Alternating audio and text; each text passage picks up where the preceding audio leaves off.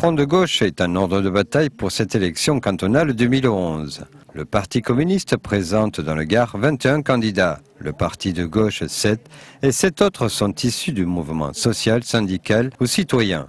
Pour en arriver à cette union, un protocole d'accord a été signé. Nous avons un bon accord sur ce département qui a décliné les grands axes de campagne. Je pense que cet accord est un accord favorable qui peut nous permettre effectivement de faire en sorte que les citoyens, les habitants de nos cantons votent pour des candidats Front de gauche en toute connaissance de cause.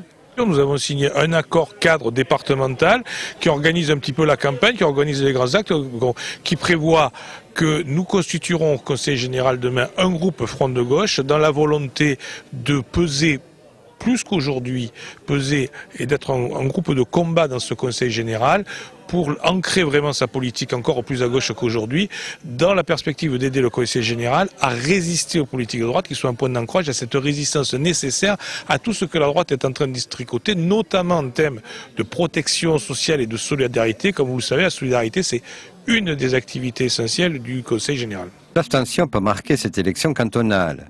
Pour le Front de gauche, il faut aller à la rencontre des électeurs afin de les sensibiliser sur leur programme. Les cantonales, peut-être pour eux, c'est un petit peu loin, c'est quelque chose d'abstrait. Or, ça a bien entendu des conséquences importantes puisque les missions du Conseil général, ça touche à l'enfance jusqu'à la fin de la vie.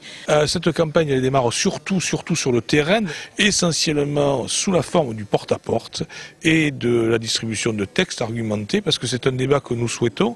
Et nous pensons que dans cette campagne, où on nous promet une abstention record, il faut aller au contact de nos concitoyens, maison par maison, les rencontrer.